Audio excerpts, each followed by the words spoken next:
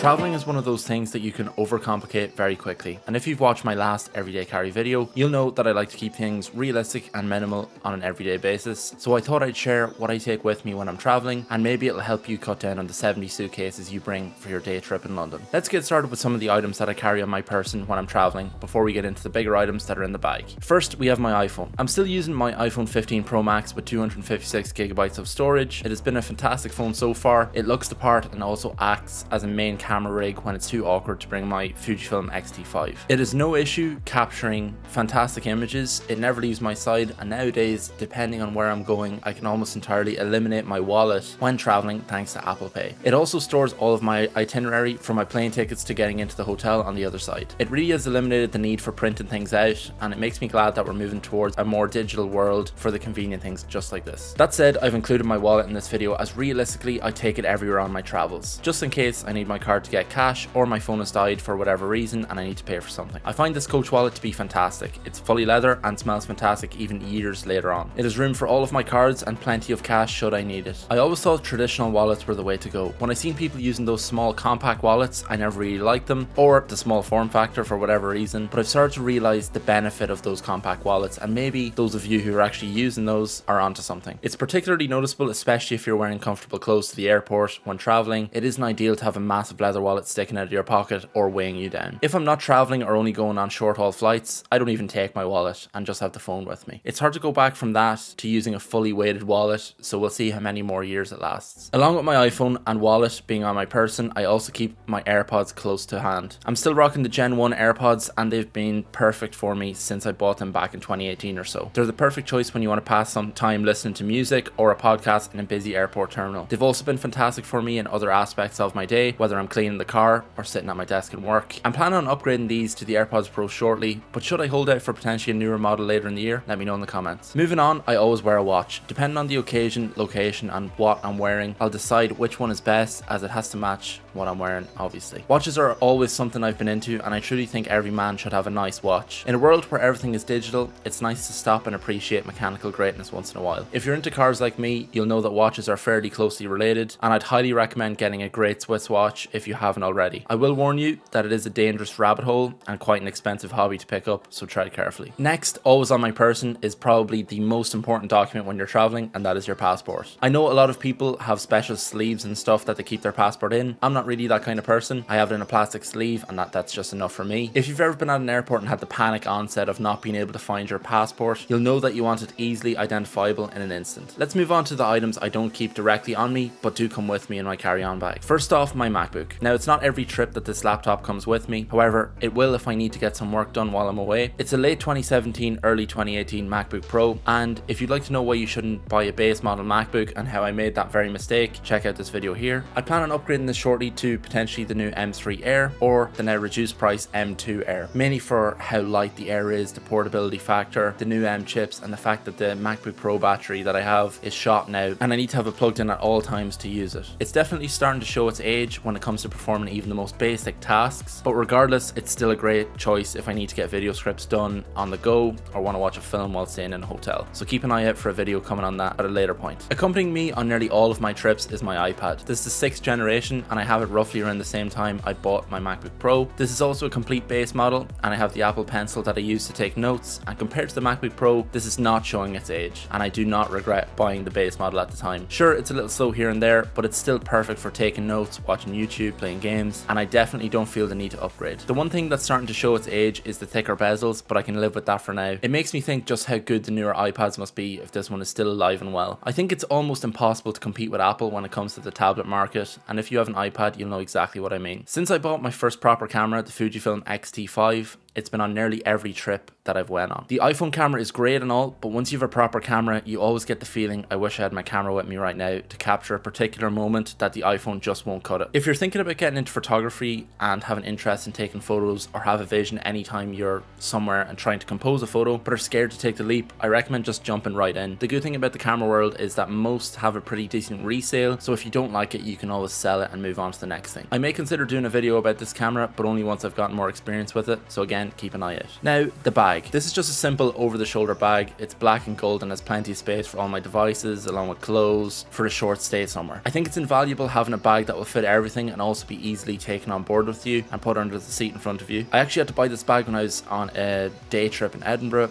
as the bag I took with me died a sudden death on me and I needed a new one in a hurry. It was a cheap one from Primark in Edinburgh, but a year and a bit later and it's still in good shape. If you'd like to see what my day-to-day everyday carry looks like, check out this video here. Or if you'd like to check out if you should buy the M2 Mac Mini in 2024, check out this video here. I'll see you in the next one. Bye bye.